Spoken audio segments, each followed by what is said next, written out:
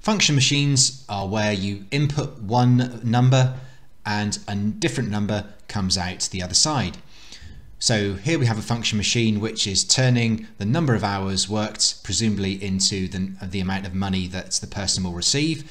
And there's two functions that it's going to happen to the number. It's going to be multiplied by 15 and then it's going to have 20 added to it.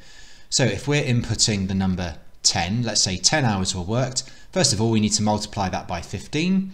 So 10 times 15 is 150. And now we're going through the second phase of the function machine, which is we need to add 20 to it. So 150 plus 20. So our output is going to be 170. So when we put 10 into this machine, we get 170 out the other end. So here's a worded question.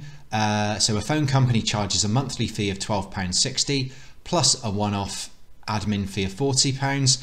How much will a customer be charged for a year, including the administration fee? So a year is obviously, that's going to be 12 months.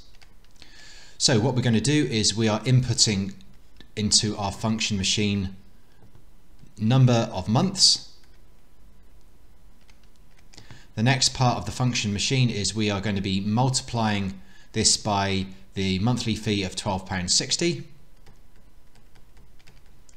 And then we're going to be adding on the admin fee, which is the plus £40.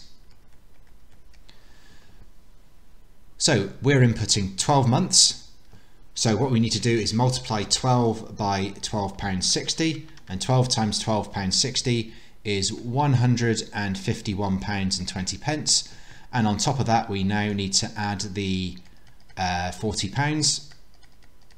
So out the other side, we're going to get £191.20. So when you input 12 months, or when you input the number 12, you get £191.20 coming out the other side.